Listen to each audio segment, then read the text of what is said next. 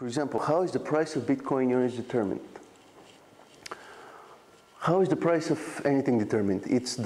We take the price that the last deal happened.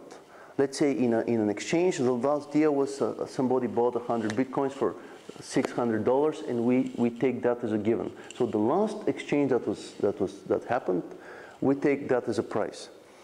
But how is it determined? It's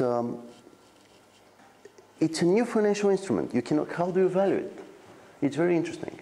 Right now, all the Bitcoins that exist, which is about 12.5 million, times the price, equals about $7 billion market cap. And $7 billion market cap is nothing in the financial world.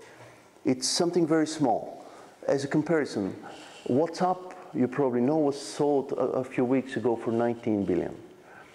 The US debt, the debt of the US government is 17 trillion. This is 17,000 billion. So the size of something which is 7.5, it's extremely small. It's tiny. For example, the gold market, the market cap of gold is about 7 trillion. That's 7,000 billion. It's, again, 1,000 times bigger than Bitcoin. So the price of each individual Bitcoin depends on how much the system is spread out and how much it's being used. It depends on the adoption.